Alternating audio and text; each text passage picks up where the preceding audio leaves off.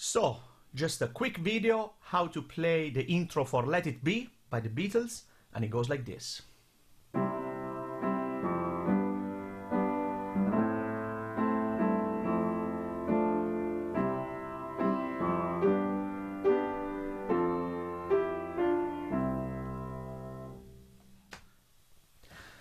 So let's break it down. We have first chord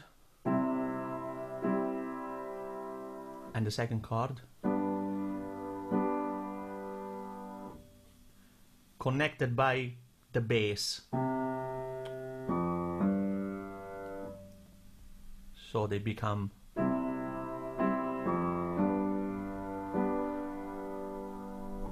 followed by, and it's nice if you could do in the bass. That's followed by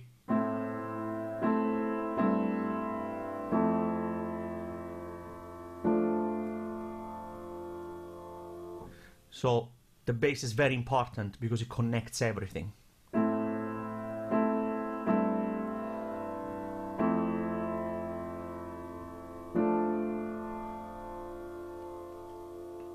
So far we have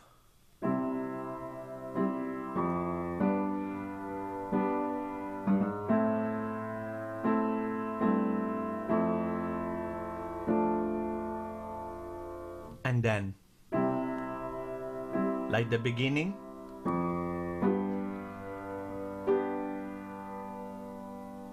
but the chord in the right hand is slightly different, still a G major, and finally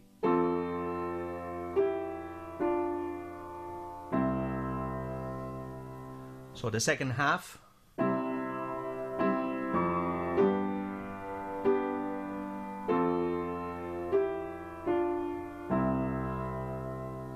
so everything together.